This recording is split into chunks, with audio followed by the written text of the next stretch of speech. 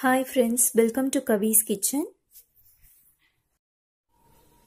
இன்னைக்கு நம்ம சேனல்ல 3 ingredients வச்சு ஒரு சூப்பரான பேடா ரெசிபி மேங்கோ ஃப்ளேவர்ல எப்படி செய்யறதுன்னு பார்க்க போறோம்.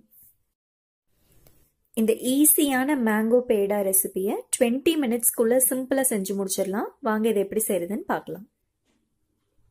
இப்போ நான் ஒரு பெரிய மாம்பழத்தோட சத பகுதியை மட்டும் தனியா எடுத்து மிக்ஸில நல்லா கிரைண்ட் பண்ணி மேங்கோ பல்ப் ஒரு கப் அளவுக்கு ரெடி பண்ணி வச்சிருக்கேன். ஒரு 1/4 கப் அளவுக்கான சர்க்கரை, அப்புறம் 4 ஏலக்காய் வாசனைக்காக எடுத்திருக்கேன். ஒரு 300 கிராம் அளவுக்கான பால் பவுடர் அதையும் எடுத்து வச்சிருக்கேன்.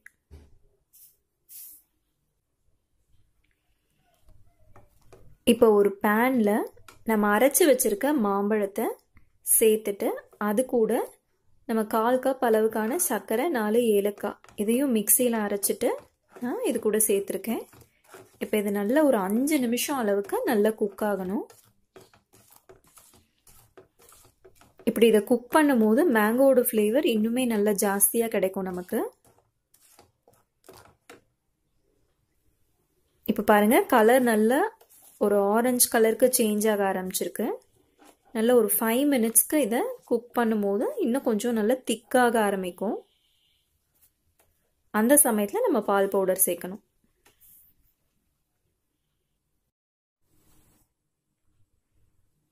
இப்போ நல்ல ஒரு 5 மினிட்ஸ்க்கு இது நல்லா கொதிச்சிருச்சு.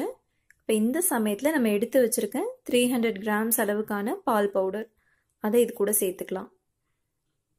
பால் பவுடரில் ஏற்கனவே சர்க்கரை இருக்கும் அப்படிங்கிறதுனால நம்ம ஒரு 1/4 கப் அளவுக்கு மட்டும்தான் இது கூட சேர்த்துருக்கோம். இப்போ நல்லா இதை மிக்ஸ் பண்ணியாச்சு.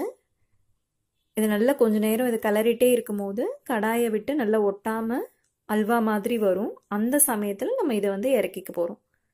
இது ஒரு 5 மினிட்ஸ்க்கு திரும்ப குக் பண்ணுறோம்.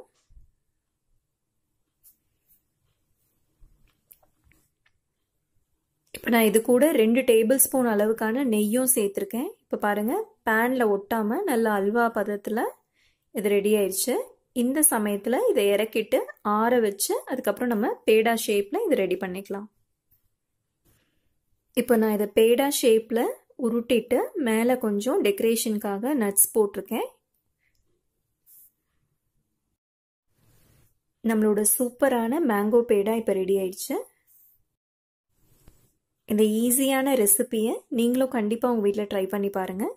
இந்த ரெசிபி பிடிச்சிருந்தா கவிஸ் கிச்சனுக்கு சப்ஸ்கிரைப் பண்ணுங்கள். தேங்க்யூ ஸோ மச் ஃபார் வாட்சிங்.